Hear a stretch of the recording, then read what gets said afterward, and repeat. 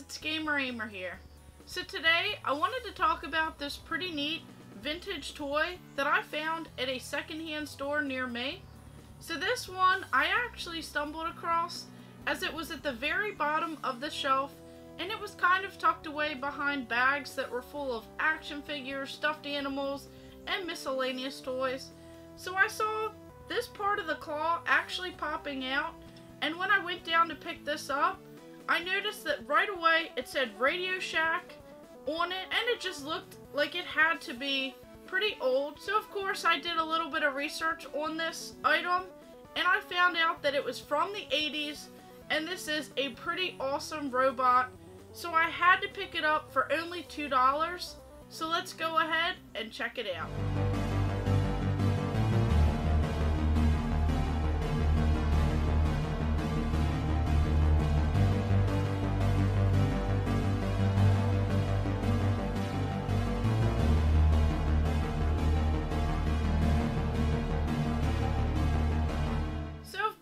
This is the Radio Shack Armatron. Now this is a pretty awesome robotic toy that uses only one motor and tons of gears to go ahead and control this pretty awesome claw right here. So these two buttons actually control how this arm moves and how this claw actually opens and closes. So of course I figured that $2 was such a great deal to take on this toy and see if it actually worked. So of course when I picked up this toy, I noticed that there was a spot for 2D batteries, and of course there were batteries in there from the early 90s that were all corroded, and some of the metal looked a little bit corroded. So once I cleaned that up and replaced the batteries, I noticed that it still wasn't working. So I took apart the bottom of this toy, and I went inside to see if anything had fallen apart, if anything was further corroded. So I cleaned up some of the metal contacts on the inside, and I noticed that one of the spots had actually fallen off.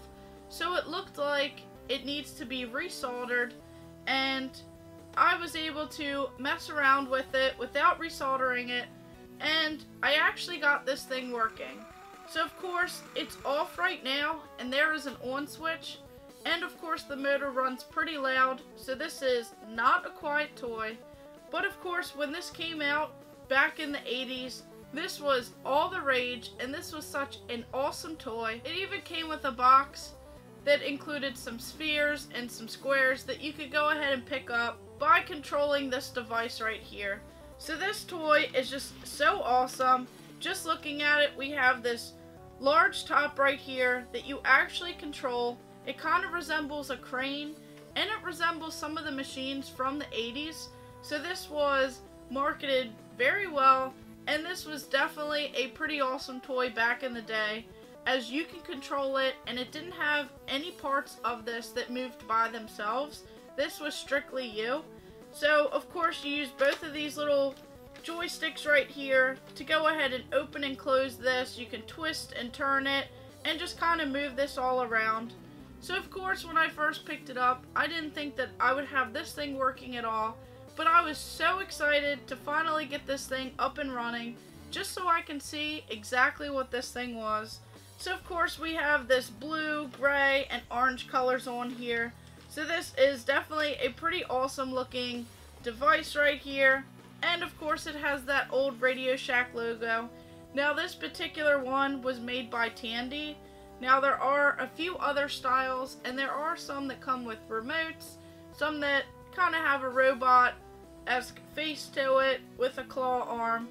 But this one was among the first, and this they really did a great job with, and it definitely has helped develop toys over the years. So of course I was so thrilled to find this one for only $2.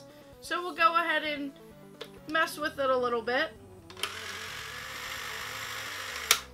So of course right away you notice that the motor is very loud, and of course it continuously runs while you have it on.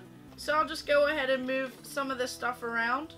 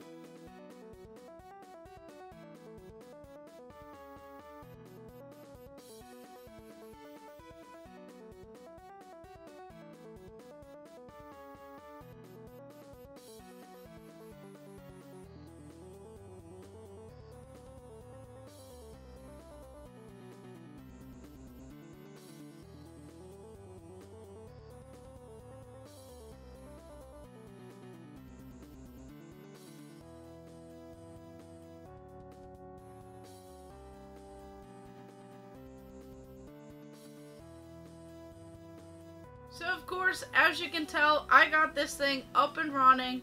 It's definitely so awesome, and I even messed around with it, trying to pick up some pens and some other items. So this claw actually fully functions. It moves up and down. This thing opens and closes, and this arm lifts and fully spins around. So this is a pretty awesome toy right here. Now, doing a little bit of research, I noticed that this thing actually costs a lot of money back in the 80s. So this thing, when it first came out, was over $30, which is a crazy amount of money.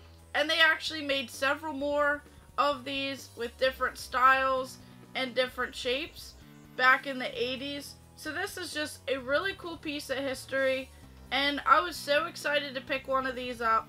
And for only $2, you couldn't go wrong, as just alone having this item is so cool, and getting it to be fully functional without doing much work at all. I didn't spend any money trying to get this device up and running. I just messed around with some of the cables, and I actually got it working.